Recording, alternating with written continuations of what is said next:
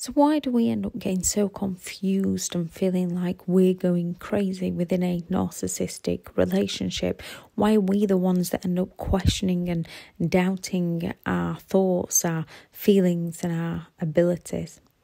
Hello everyone and welcome back to the channel. If you are new to the channel, I'm Elizabeth Shaw. This channel is all about the narcissist personality disorder to give you more understanding of the people you might be dealing with in your life, how to handle yourself around those people if you cannot go no contact, and different methods to find what works for you to help you overcome narcissistic abuse. If you do find the information helpful on the channel, please do subscribe.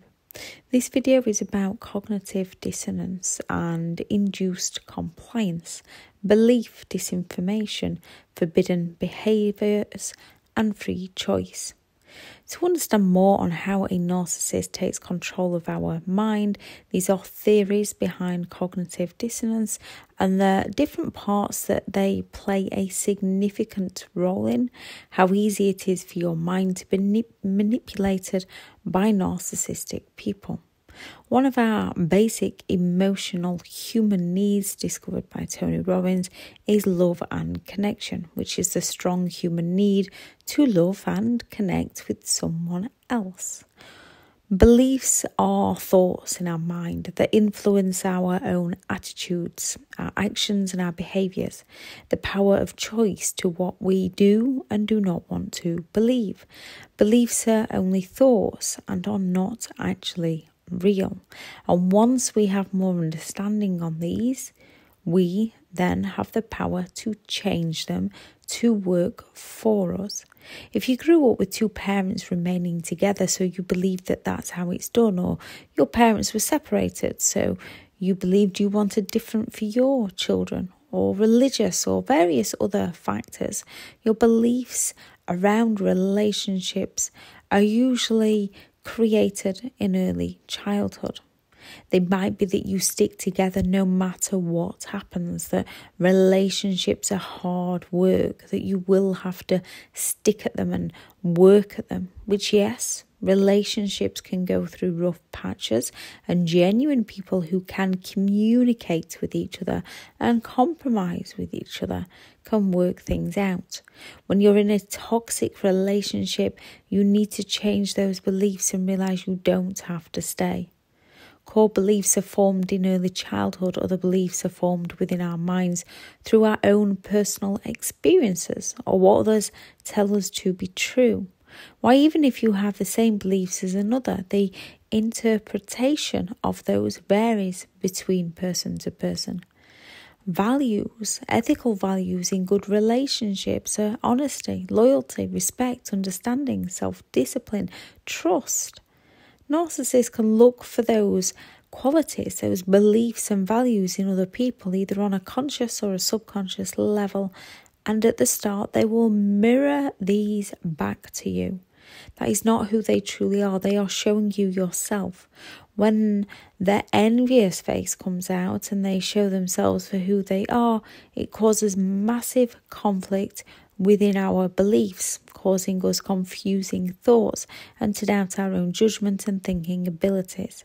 When you meet a narcissist, you will most often be on the receiving end of their idolization, and this is to manipulate and influence you. They might be doing favours for you, as when someone does favours for you, your perception of that person are good, and your feelings are extremely positive towards them. Overwhelmingly, you receive adoration and attention from them, manipulating you into wanting to spend more and more time with them. And why wouldn't you? You feel a great connection, truly understood and very loved, meeting one of your human needs. A narcissist gains your love and trust with flattery, attention, commitment, the narcissist future faking, those false promises of marriage, and they'll try to move the relationship on very quickly. Things like, if I moved in, we'd see each other more and I could really help you around the home, share the bills, or if you move in with me, you can stop working and I'll take care of those bills. Any personal problems or outside situations you're having in the beginning, a narcissist will be there to help you any way they can. They want you to think you've met the kindest person ever. They want you to admire them. Most will even drop hints, subtle or obvious, about just how amazing they are for you. They might continuously shower you with gifts or trips. This is all manipulation to confuse your mind, which causes cognitive dissonance and then induced compliance. Cognitive dissonance is a state of mind when your own thoughts are conflicted, where there is conflicting beliefs, realities, or thoughts. Narcissists help you at the start to gain admiration from you, and they will then at some point use this against you to break down your boundaries. Gaslighting you with words such as, "After all I've done for you," or words to that effect, which most narcissistic people, once you are hooked, they actually no longer will be doing anything for you, yet they'll constantly remind you of the things they did in the past. When you're used to spending so much time around them, often dropping your hobbies as they so desperately wanted to be with you, they make you feel so good about yourself in the beginning, then they'll just disappear on you.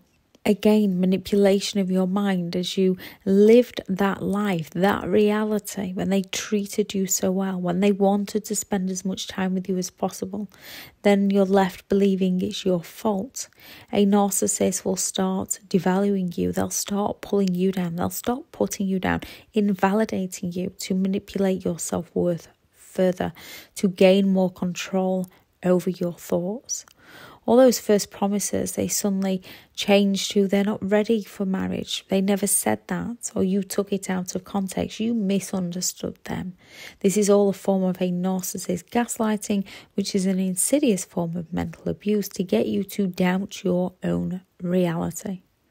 To start, a narcissist matches all your beliefs and values. You live that fairy tale and your mind believes it as it's seen it in the moment as exact reality.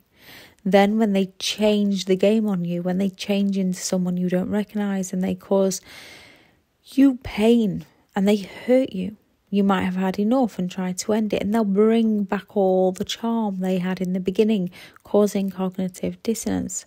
When they say things to you like, "Why do you have to make life so hard?" or "If only you'd have done this."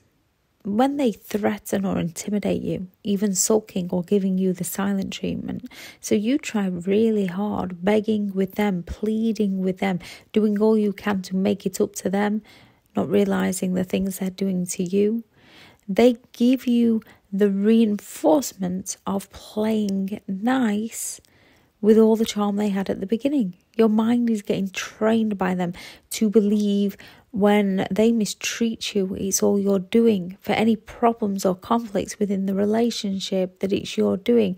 That in actual fact, there is nothing wrong with them and everything wrong with you. So you change your behaviour time and time again, walking on eggshells, trying to please them so they don't throw massive tantrums which cause you pain. When your mind perceives something like pleasure, a good emotion, when you've been trained how to act, when you act precisely how they want, they will reward you, causing induced compliance in your mind. When you don't do exactly as they please, a narcissist will punish you through many manipulative tactics, causing induced compliance, as those punishments cause you great pain, so you do all you can to avoid the pain. The ups and downs of the relationship release cortisol from the stress and dopamine from the highs. These are highly addictive natural chemicals that the body releases, and you can become addicted to the patterns of behaviour. Once addicted, it becomes increasingly harder to walk free. You will reach that point where you break free, learn about what's happening to you, and never go back. Cognitive dissonance within your mind has several variables. Belief disinformation. When your beliefs are being contradicted, as the narcissist leads you to believe one story, then delivers another story that contradicts the first belief, with their intermittent reinforcement of the first story causing psychological, mental stress within your mind. That stress releases cortisol, which is addictive in itself. Yet to reduce the mental stress of the reality that's so painful, your mind often chooses to believe the less mentally stressful idea to relieve yourself of the painful thoughts, leading you to downplay the abusive behavior from the narcissist, which of course is helped by the narcissist carefully choosing gaslighting of it wasn't that bad and blame shifting words to the effect of it was your fault, that never happened, didn't happen that way, you made me do it, you misunderstood me, you took that out of context, and all the rest. As you seek moral support from the very person you don't see is persuading you that your reality isn't real, you don't change your beliefs to the truth of the situation. Your mind unwittingly sticks to your original belief, which gives you the brain fog when you can see something, yet you cannot believe it to be true or really see it. Induced compliance or forced compliance. After a narcissist performs dissonant behavior towards you, after they lie to you, they find ways through manipulative words to get you to agree to their way of thinking, their reality and their truths, even though these are not factual. As a narcissist doesn't want to accept responsibility for their own behavior and will not be held accountable, they gaslight you psychologically through words, actions, and sometimes moving out items for their own self-justification. So even when you know they said or did something, a narcissist will twist it all around, leaving you getting more and more confused. They will tell you or show you an example of when they treated you right. They will intimidate you, threaten you, and they will use many manipulation tactics so you are forced to comply with their ways of thinking, as your mind believes this will cause you less pain, either from past hurtful actions of their behavior towards you, fear of reactions, leading you to walking on eggshells around them, forcing you to behave how they want, or why you don't see what is truly happening to you. Forbidden behavior. The severity of the threat of the narcissist devaluation of the forbidden behavior. With some narcissistic people, this can be down to where you sleep, what you eat, who you go out with, where you go, if you work, what you wear, how long or the colour of your hair, when you have sex together, when you answer your phone. So when you've been programmed to know you'll get punishment from the sulks, the silent treatments, arguments, never-ending questions, threats, and all the other manipulation tactics they use to cause you mental pain and negative emotions, they get you to unwittingly conform to their way of living, their way of acting, behaving, and thinking. It stops you from being true to who you indeed are and what you genuinely want to do in life, for fear of consequences to your actions, of living a free life and how you should be able to live, how if you were living with somebody who genuinely cared about you, would want you to live and would let you live. Free choice.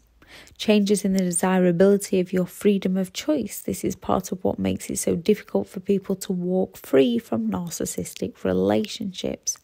The free choice aspect of cognitive dissonance occurs when you are faced with a difficult decision, and there always appears an aspect of rejection, pain, or discomfort to whatever you choose. So you might want to go out for you, yet you know the narcissist will make it difficult. They'll cause an argument and upset. Yet if you don't go out, you'll feel anger and frustration and resentment that you didn't get to do what you'd like to do. Yet you know you'll not get any negative reactions from the narcissist if you stay. When you decide is enough and want out, yet if you stay, you believe you can help them and hope to get the good times back. However, you fear them and their negative behaviour towards you if you leave. That'll also cause you pain. The fear of the breakdown of a relationship, pride and ego damaged as your own beliefs that you could make it work and it didn't happen. Feeling guilty for leaving them, or fear of what they might do from threats of you'll pay if you leave, or I'll make you wish.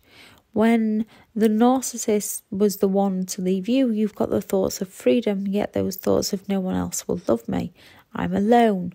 Again, mainly from the toxic words the narcissist drilled into your mind. So you think you want them back to help comfort you from all the pain. Most often, they are with someone new. Again, this causes your thoughts to go into what was wrong with me, what's so special about the new. Social norms and judgment from others may also play a part, worrying about what others will think of you. When you don't open up with the right people, you're left with so many negative thoughts and difficult choices between getting help and support and the effects it might have, or isolating yourself from the world. These thoughts can be resolved by changing the challenge beliefs, getting out of the situation and away from the narcissist. It's an extremely difficult thing to do, yet the longer you are away from them, the clearer your own mind becomes. Psychological dissonance slowly fades, psychological conscience is restored. Especially when you seek out moral support from those who've lived the same life, at one point shared those same contradicted beliefs. Your reality becomes restored. Your future becomes much brighter and clearer. Music can also help. Classical music can be the best. Any music you personally enjoy will help. When you make a choice for no contact or limited contact, if you cannot go no contact, the more you are away from them, the more your mind can start to think clearly. The trance they put you under slowly fades and the fog lifts. You can start to think and act for yourself again and do what's right for you and what makes you happy. The more you connect with those that have lived it and understand it, the more you can put reality back into your own mind. The more you can learn about narcissistic behaviour and the effects it has on you, the less you'll ask, why are they doing this to me? Especially with their smear campaigns and endless games from those narcissistic people. You just cannot seem to shake them off at times. The more you learn about them, the more you'll see their pattern of behaviour, what they are doing, the more you'll be able to laugh at how unbelievable yet believable their behaviour genuinely is. The more you'll be able to see their game before it comes so that you don't react to them. And the less it will impact on your life and your emotions, the more you will become able to realise you never even knew them, let alone love them. It was all an illusion of mind trickery. You fell in love with yourself. A narcissist mirrored you and the things that you would like out of life. So start creating the things that you would like for your life today. You can get control back of your mind, your thoughts and your feelings to reach the place of I'm in control of my own happiness and I'm in control of my own life now. You can and you will. When you found the coping strategies to survive a narcissistic relationship, you will find them to survive recovery and you will find them to thrive throughout your life. I shall add in the video description 15 things narcissistic people say to distract you from the truth. If anyone has any thoughts on the video, please add those into the comments, as you never know who's reading through that it might help. If you are looking for further support, I have partnered with BetterHelp and their sponsored link is in the description also. Thank you very much for listening. Go out there and create the day that you deserve, because you do deserve to have an amazing day. Bye.